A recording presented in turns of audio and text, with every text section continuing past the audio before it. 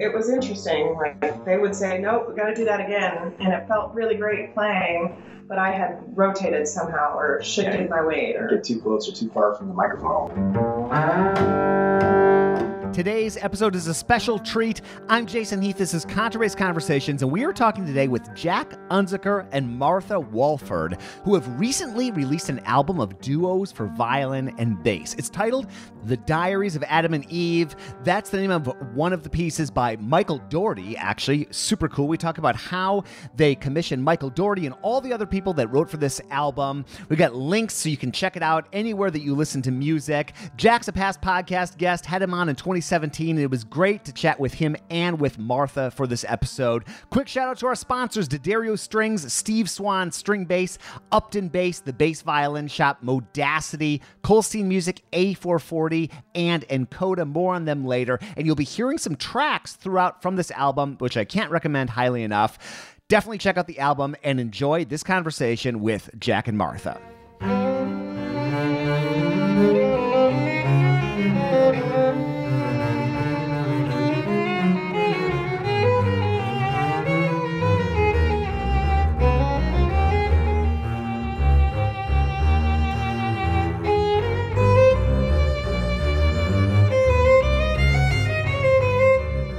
It was fun to go back and listen to this album because I've heard much of it, if not all of it. I remember hearing was it 2017 down in South Texas at George's Viva El Bajo? You played a lot of it, didn't you?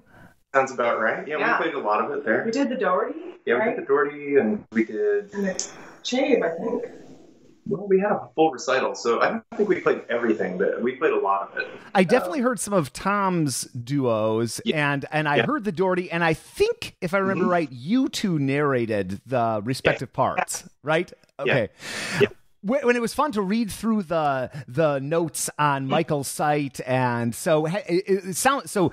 I've heard it with you two doing it. The CD doesn't have the narration just because the CD's long anyway. I just to fit it on, I'm sure. But then, have you done it with actors ever, or has it always been the two of you doing the narration?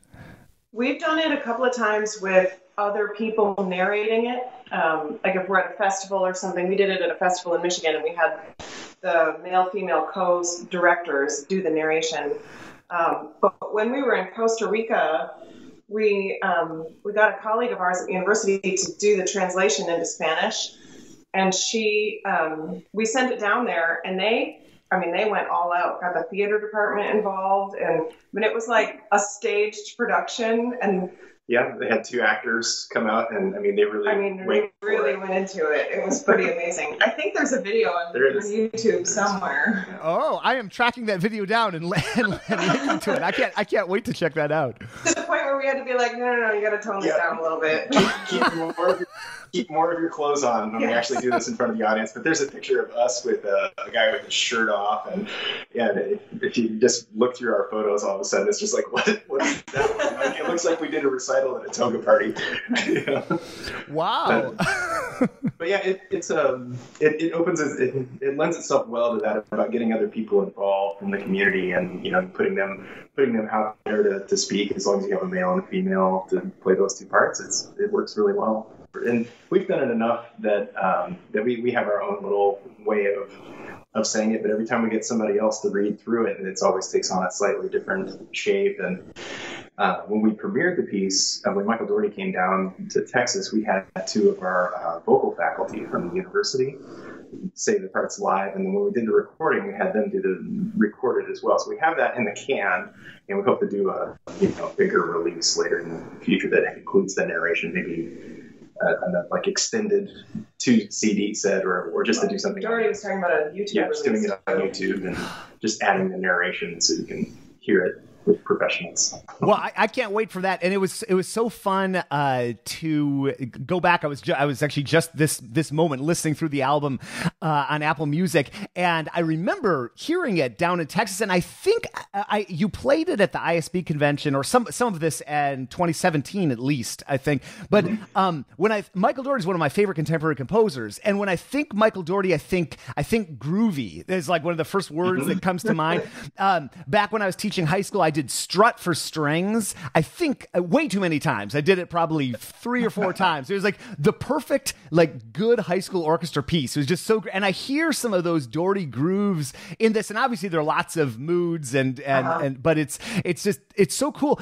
Maybe we could dig into like, how the heck did you get Michael Daugherty to write a piece for violin and double bass? First of all, thank you for doing that. And then either or both of you, just tell me, us, I guess, how that unfolded.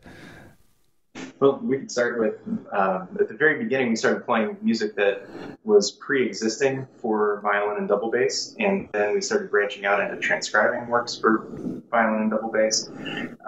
And then we had one of our faculty, George Chave, write us a set of duos, and they're on the disc. They're the last piece on the disc. So that was the first one that was written specifically for us, and then that just sparked an interest in creating new repertoire. And then I'll let Martha take over about how she contacted Michael. Well, I knew him in graduate school. He's got a piece for violin and wind ensemble called Ladder to the Moon. And he would hire graduate students to come and play through stuff that he'd written and talk about accessibility on the instrument, how did it feel, what's comfortable. He'd have us just experiment with things. And he was doing that even with the duos days before the premiere. He'd say, I don't really like that. Would you try this? And then he would ask us, okay, now what did you do? Tell me what works, what doesn't. And so he's a great composer in that regard because he's smart. He wants to write music that sounds good on the instrument, that feels comfortable to play, and that I think draws out the unique characteristics of the instrument. So he would hire grad students to come to his house and help with that. And so I helped on that piece. And so when we started commissioning, I just had this in my mind that I really would like him to write us a piece. And it took several years of back and forth and concept and what would we like for him to settle on something and agree to do it. Well, so I was curious about that. Like, how many parameters for Michael, or I guess anybody, do you just say, hey, write a piece? Or did you say, we've got this idea for Adam and Eve? Maybe we could just, with Michael's piece specifically, like how'd that idea come to be? Well, he started down a different track with magicians. He had something in mind about magicians originally, and then he came across this novella by Mark Twain called The Diaries of Adam and Eve, and he scrapped the first piece and said, this is what I want to write for this married couple, this male-female couple. This just fits perfectly, and it's Michael Daugherty's association with Americana and trying to draw from so many different aspects of American culture, and so Mark Twain fits perfectly into that for him. And well, he wanted percussion too. Yeah. And in terms of parameters, our only hard parameter was it had to be violin and bass, with no other instruments, because we wanted to take the show on the road and travel, and both being at the university, this was a way for us to do it without requiring another person to make a project happen or a recital or whatever. Yeah. So that was our only stipulation. And so he first wanted percussion, and then he asked how we felt about multimedia. Yeah, multimedia, using visual imagery, and our hall is not set up for that. So we requested that we not go down that path. And he came across, I'd never heard of the novella before, but that was his idea. Usually when we address the composers or when we're starting a conversation and they say, well, what sort of thing do you have in mind? And so we would say, well, we're talking to Daugherty, we want it to sound like Michael Daugherty. We want to, we talk to Knific, he has the same thing, what are you interested in? And we try to just let them take it where they are, and we didn't share a lot of the recordings that we had already.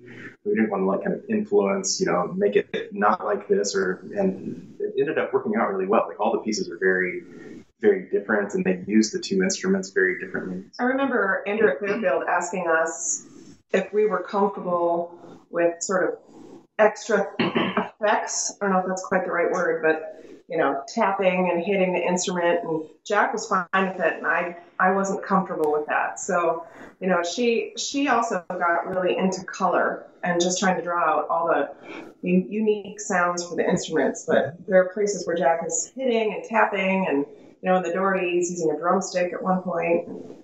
So.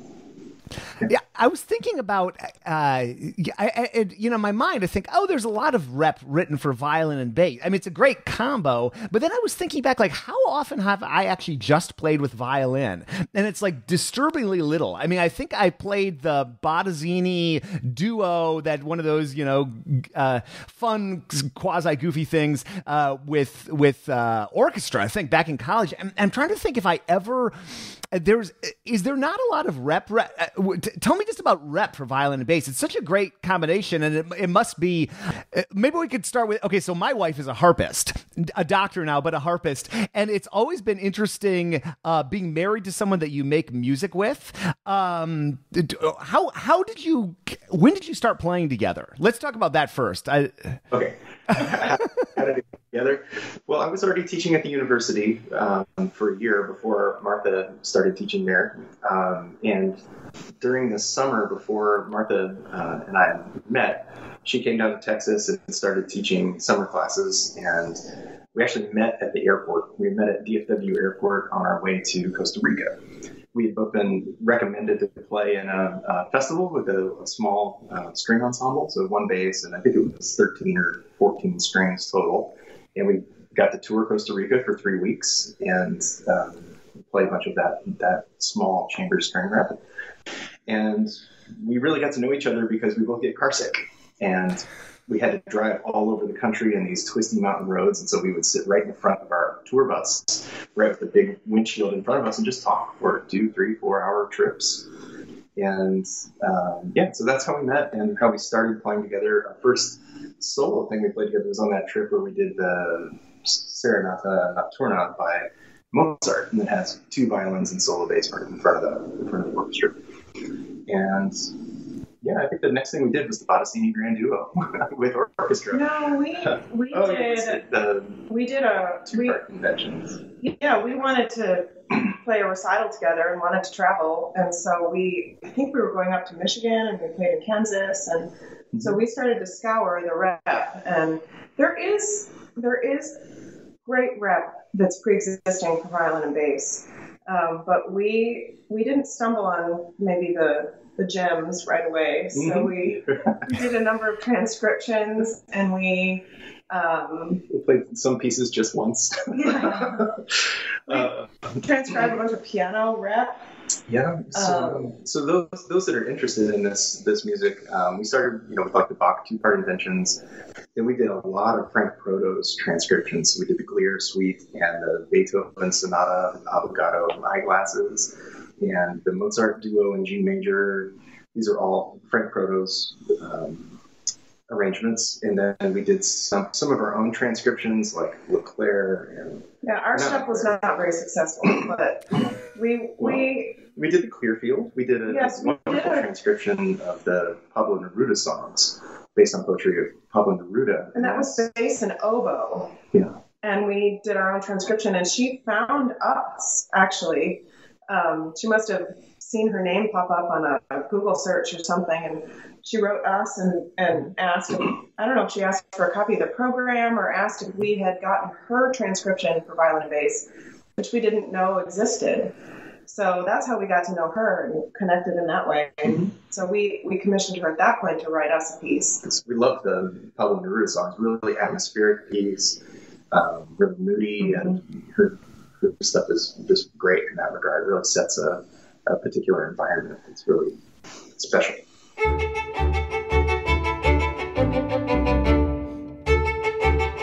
I have been a fan of A440 Violin Shop for years and years, and I logged on recently to their website, a440violinshop.com, and whoa, totally new, redesigned. It is absolutely beautiful. You can reach out to them on the website. They've got beautiful, buttery double bass photos right up front. And whether it's a bass or a bow or some work on your instrument, repairs or restoration, A440 has you covered. I have been going to that shop since the 90s, and I've never been let down. Check out their website, a440violinshop.com, and thank you so much for sponsoring the podcast. This episode is brought to you by the Bass Violin Shop, which opened in 2001 as a small double bass workshop in Greensboro, North Carolina. Today, they're staffed by 3 full-time, highly skilled bass luthiers, and they specialize in double bass sales, rentals, setup, restoration, and repair. For nearly 20 years, they have satisfied thousands of clients by offering quality instruments, knowledgeable service, reliable repairs, and superior restorations at affordable prices. They're always happy to assess basses for trade-in, consignment, or even purchasing outright. Contact them to schedule a time to discuss your bass and your future needs. For more information and current inventory, visit their website at bassviolinshop.com and be sure to follow them on Facebook and Instagram. I'm Jory Herman, and I'm one of the newest members of the Los Angeles Philharmonic double bass section. Last year I began using the Diodario Kaplan strings and really love how they sound and what they can do. As a young bassist, my first memories of playing the instrument were actually on the Diodario Helicore strings, so you could say that I've been using Diodario products since about 1994. Throughout college and my early professional life, I tried many different types and gauges of strings, and even experimented with mixing and matching from different sets. I would put 3 strings from one set with the lowest string from another, or maybe just change out the top string or do half and half, but never was really fully committed to the entire set from a single brand. Kaplan strings, however, do everything that you need them to. They have a crisp articulation while remaining warm and resonant from top to bottom across all strings. They have an immediate and clear response without maxing out in the loudest section of the music, all while still being delicate and singing in the softest sections of the music. All around, they're an incredible set of strings for the orchestra bass section. Samuel Kolstein, who founded Kolstein and Sons back 70 years ago at this point. Sam was largely self-taught. Here's Barry Kolstein about how his father got into the business. You know, it was mainly self-taught, Yeah. but I will pay homage to people that need to be paid homage. He did study a bit with Al Eisenstein, who was a great repairman in Manhattan. He was considered one of the top, and Al was very gracious. He allowed my father to sit at his side, watch him work, but a lot of it was self-taught. My father was a very ingenious person. He really would look at a problem and figure out 5 ways of doing it, and then choose the right way always. Ever since those early years, Kolstein and Sons has been working to solve problems for bass players, provide them with ever better instruments and new opportunities in terms of travel basses and cases and all sorts of things that we need as bass players. Thank you, Barry, and thank you, Kolstein, for everything that you do and for sponsoring the podcast.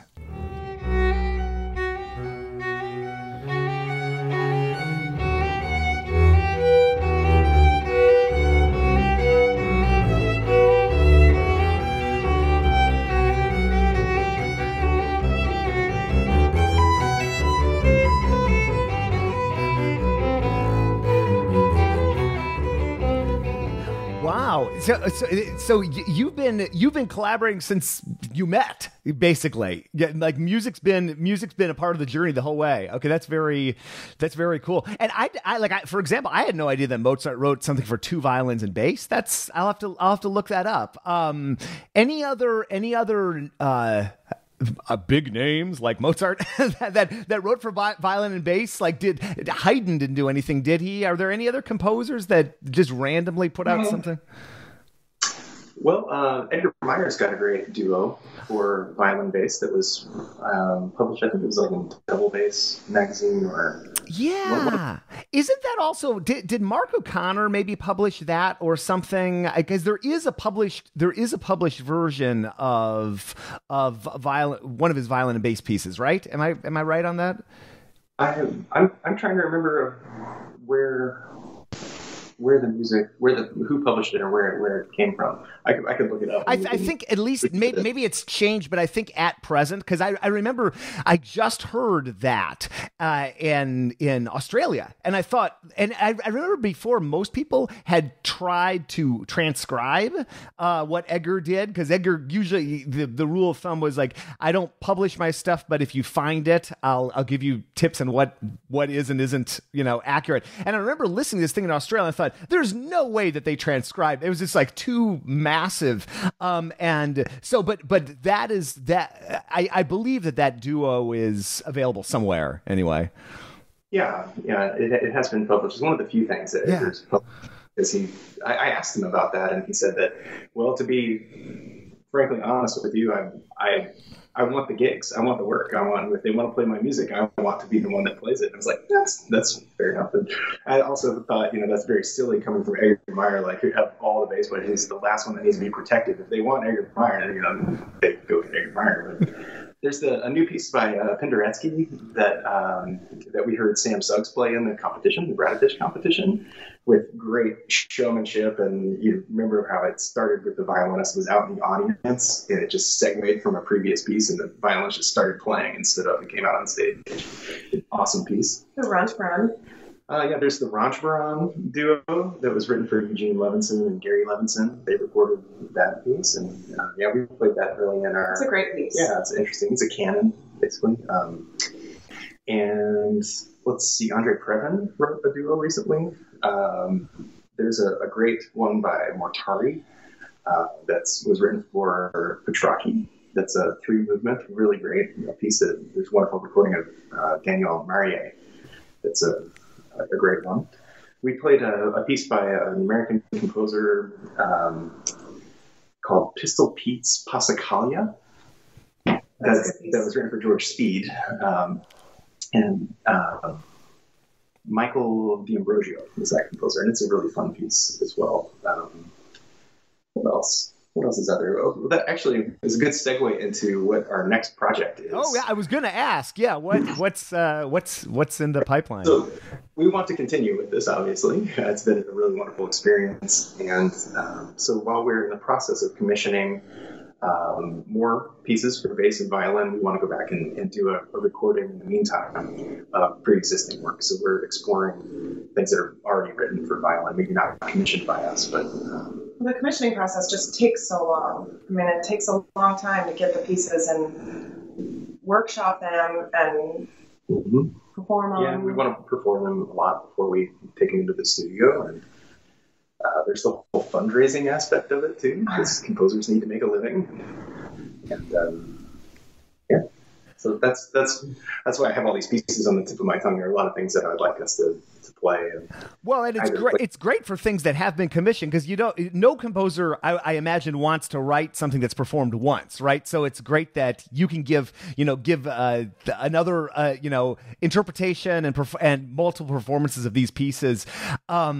It makes total sense to want to workshop them and try them out and road test them before you take them into the studio. What was the recording process like? Actually getting into the studio and recording this?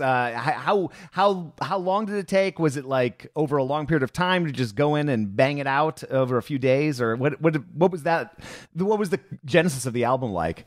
It was the latter. It was go in and bang it out in a couple of days. So I think we had 3 days. Yeah, we planned it out so that our kids were back in school, and UTR, University of UTR, was not yet back in school. So it was right at the end. This very small window. Christmas break.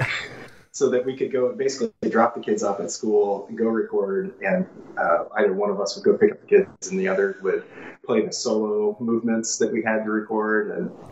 But yeah, we basically ran in and did it really quickly. We learned a lot. Yeah, it was very educational. Like, next time we do it, we'll have some other things. Any advice for people who are about to go into the studio and record something? What all the time. Tune all the time. Yeah. And check the metronome markings, because we would go back and at the end of the day listen and realize we needed to touch up a spot here or there. And your sense of tempo at 4 p.m. versus 9:30 in the morning is different. And so we would get these takes that sounded great, and then we'd go to splice stuff and we just couldn't use it because it wasn't even close for tempo. And even just a little bit off would sound really weird. So and open strings, they would go a little bit lower as you kept playing. Rehear your bow. Yeah, that was one that's a story I tell my students all the time. I was like, I needed a rehear for about 2 months, and I just couldn't be without the bow. And so the recording day came, and there it is. So listening to it, I wince all the time once I hear all these things that I know wouldn't be there. Got to rehear, but we're fortunate. We have a very nice recording studio at the university, and so our thought about doing the next recording is that maybe we won't try to get all of the repertoire ready at the same time, and then we'll learn a piece and play that piece of a bunch, and then go in and just record that, and then move on to the next thing. So it was hard for me in the studio because I had to be more still than I'm used to being when I play.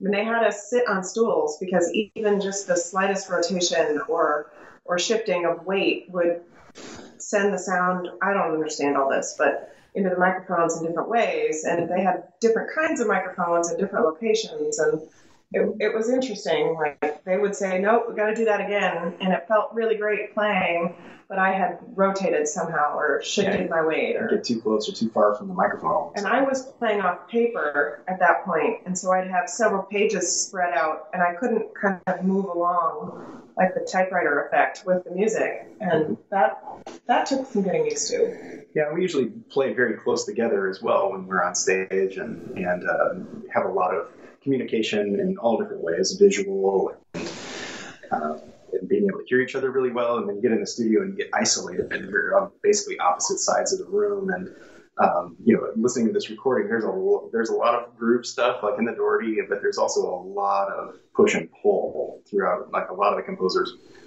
wanted a ton of that that's written in to move forward in the cello rondo figures, and so that's a challenge when you get much further apart physically than you're used to being.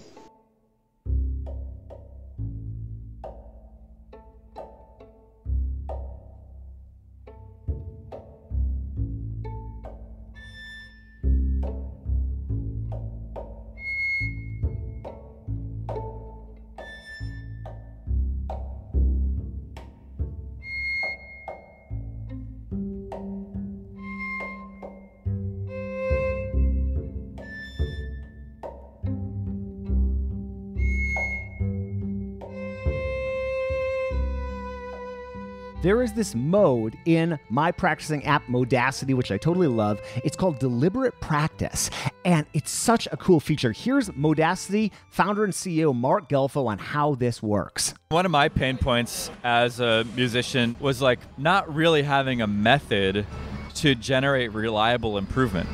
And deliberate practice is like the scientific method for music practice. So what you do is you identify the one thing that you want to improve, be it articulation, intonation, emotion, comfort, whatever it is you want to improve, and brainstorm or choose one of the pre-suggested strategies for that area of improvement, and then test it out. Record yourself trying that strategy, listen back, and press yes, it worked, or no, it didn't work to create that improvement. It's such a clean way of tracking your progress. I do it every day, and it has done wonders for my bass playing and just my overall enthusiasm for music. You got to check it out. Modacity.co is the site, and if you go to our site, you can click through it and get a special offer for lifetime access for this app. Thank you so much for sponsoring the podcast, Modacity. This episode is brought to you by Encoda. By the way, that's spelled Nkoda. This app is like Netflix or Spotify for sheet music, and they are working with over 100 of the major publishers like Boozy & Hawkes, Baronwriter, and more to provide sheet music on your device. I have an iPad Pro, but this also works on Android, and I have so many pieces from Encoda loaded up on it. I have all the Beethoven symphonies and their scores. I'm circling things. I'm flipping between the score and the part to show students. I totally love this app, and people like Sir Simon Rattle are singing its praises. It really is the next thing for musicians. It's a subscription service, and you can download Encoda from your app store today for a free trial. That's Nkoda. And thanks for sponsoring the podcast. This episode is brought to you by Steve Swan String Bass. And Steve travels far and wide here in the Western United States. Here's Steve on where he goes and what some of the benefits of being able to travel like that are. You travel with it. You're going up to Oregon. You're going up to Seattle. Up to Seattle. Yeah. And back, out to Arizona, wherever people want to see a selection, they don't have options, or if I have a line on some basses I want to check out and maybe buy or trade, I have the option. That's the beauty of me not being tied to a workbench in a shop. Steve works with some of the San Francisco Bay Area's best professional bass luthiers, people like Nathaniel Rich, Alex Friedman, and many others, to get basses playing beautifully. When someone comes to me asking where to look for a bass, whether they're a student or professional, or they're coming through town and they want to try out a great selection of basses, I always send them to Steve. Learn more at steveswanstringbass.com. And thank you so much for sponsoring the podcast, Steve. Consistency among bass lines, consistency among the different products you offer, that's something that Upton Bass excels at. Here are Gary and Eric from Upton Bass on that topic. You know, like continuity of product, which we have fabulous reputation. We've got great product across the marketplace. Do you have seconds? No. Right, yeah, exactly. No. Seconds are in the dumpster. For almost 20 years, Upton Bass has been delivering top-notch basses at every price point, consistency and continuity, like Gary said, across the line. And if the wood's not good, like Eric said, it goes in the dumpster. They are the real deal, made in America. Learn more at uptonbass.com, and thanks for sponsoring the podcast.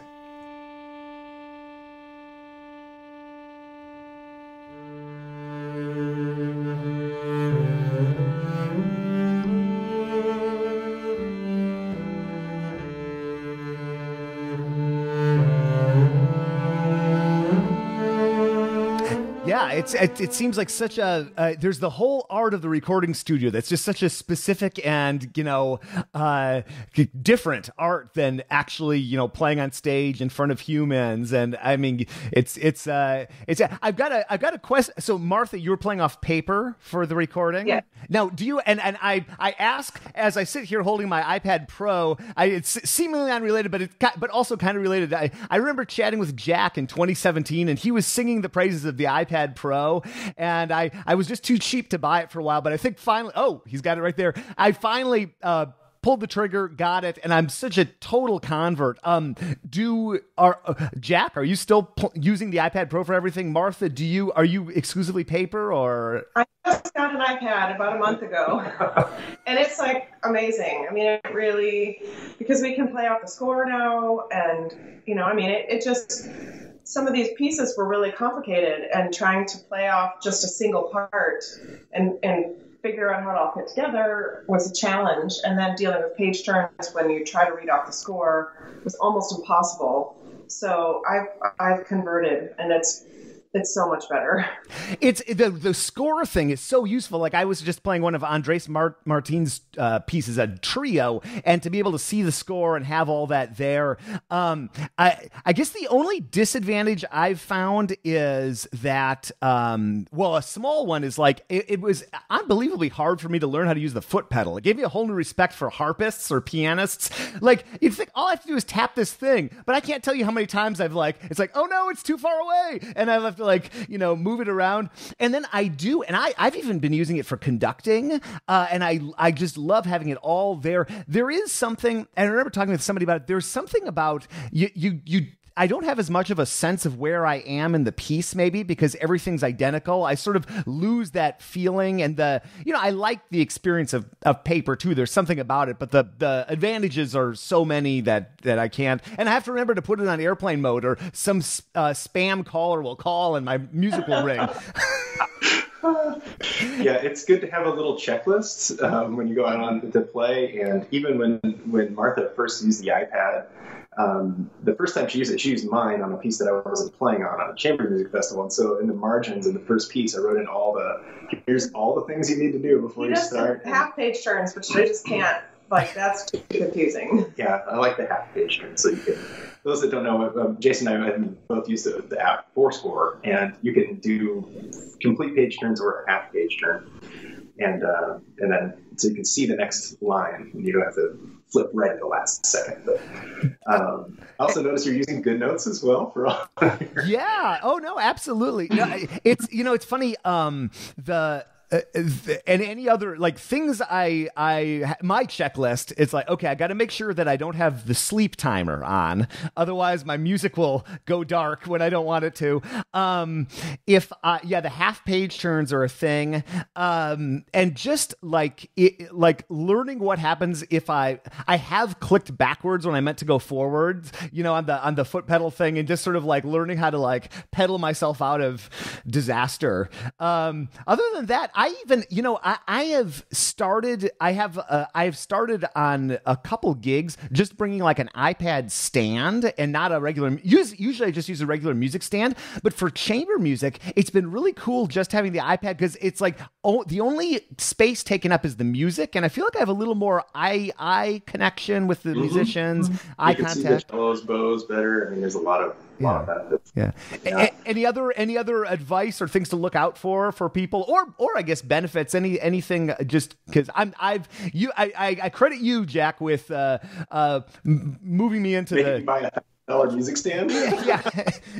Sorry about that. That's okay. Well, a lot of people asking me if I've had any issues with it, and I've had the same thing where you go to tap a page turn and it goes the wrong direction or something like that, and a lot of people are spooked by that, but I usually just counter it with, I can't tell you how many times I've had a problem with paper music, turning 2 pages or not being able to grab the page and get it to turn, or having the music blow off the stand.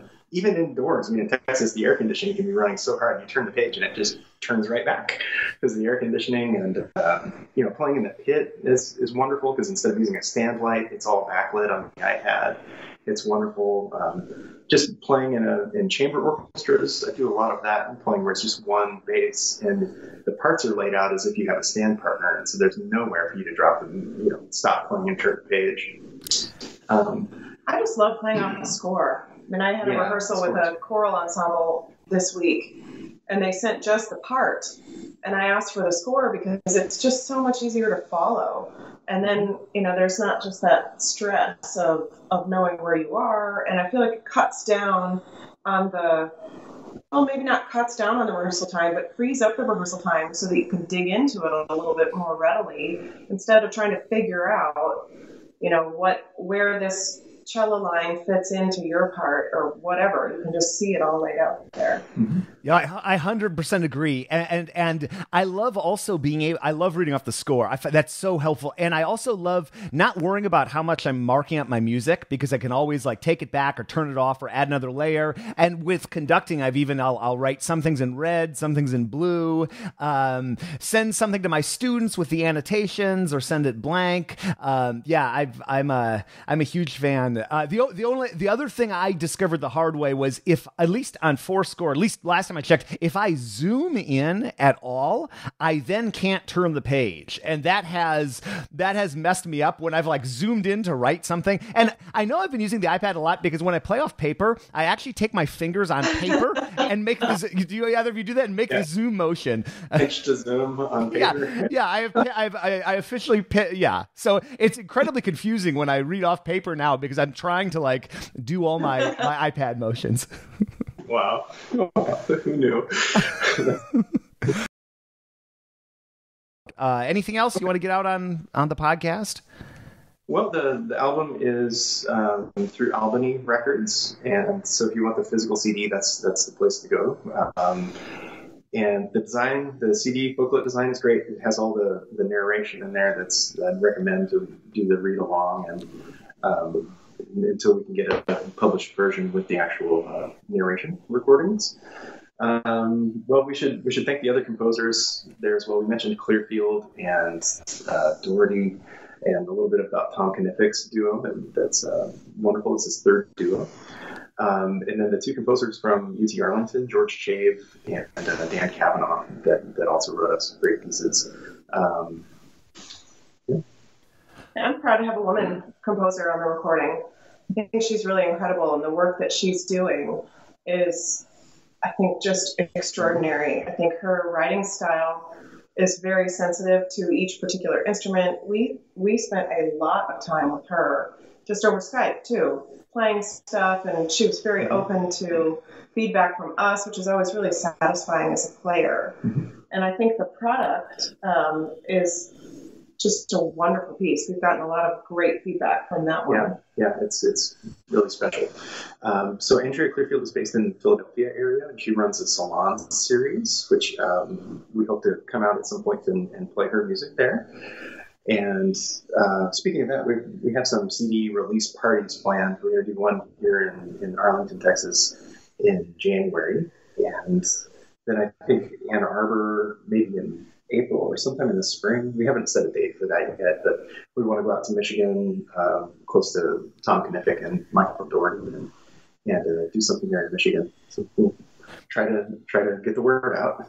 Oh, well, actually, and that's cool. And I'll link up. Are you going to put some of that out on your website, Jack? I'll link up to the album and everything, but maybe I'll send people there for that. And a question I, of course, forgot that I know, because people will ask, how much of this, if any, is published? If somebody wants to play one of these pieces, like is the Daugherty published or rental or Tom's pieces?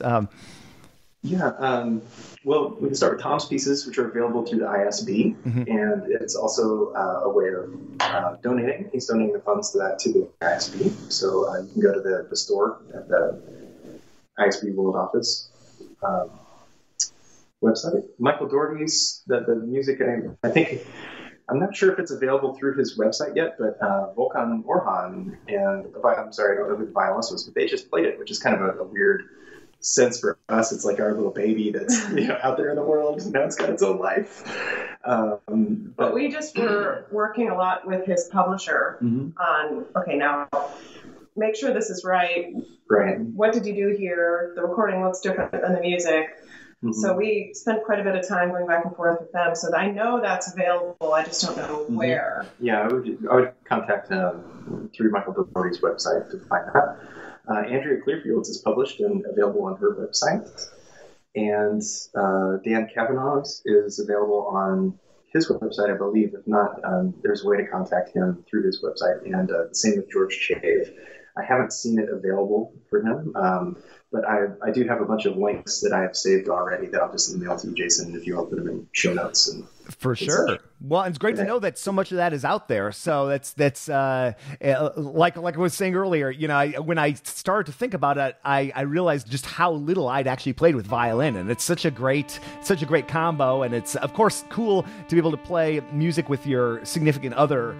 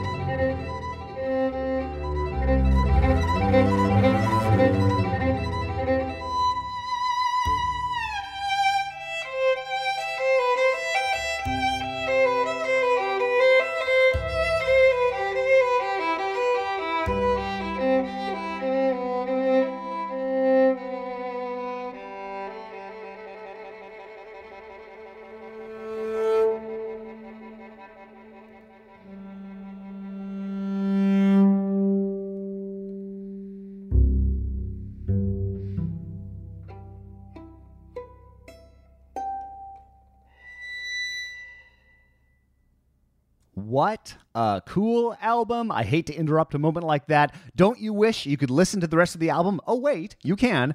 Anywhere you get your music, it's there on Apple Music or Spotify, YouTube, even Amazon Prime, you name it, it's there. Albany Records is the label, so we've got that all linked up in the show notes, and you can also check out these composers we talked about, and if the music's available, we've got that linked up as well. Thank you, Jack. Thank you, Martha. I love having people back on multiple times. It's been 2.5 years or something since we talked to Jack on the podcast, and hopefully we'll do it sooner than that coming up in the future. Thank you so much for listening. Maybe this is your first episode. If so, welcome. Maybe this is your 650th or whatever we're on at this point. And if so, thank you for following along or wherever you are in that continuum. Feedback at contrabassconversations.com will put you in touch with me. And I love hearing from people and where they're from and how they discovered the show and what they'd like to hear more of. That would be great. Contrabass Conversations is produced by Michael Cooper, Steve Hinchy, Trevor Jones, and Mitch Mooring. And Mitch just wrapped up a beautiful new bass in the Dallas metro area. You can learn more at his website, mitchmooring.com, and all the other things he does. And thank you to Krista Copper for archiving and cataloging everything we do on this show. I just appreciate it so much. And I appreciate you for listening. Thank you, thank you, thank you. I'm your host, Jason Heath, and we will see you again soon for more life on the low end of the spectrum.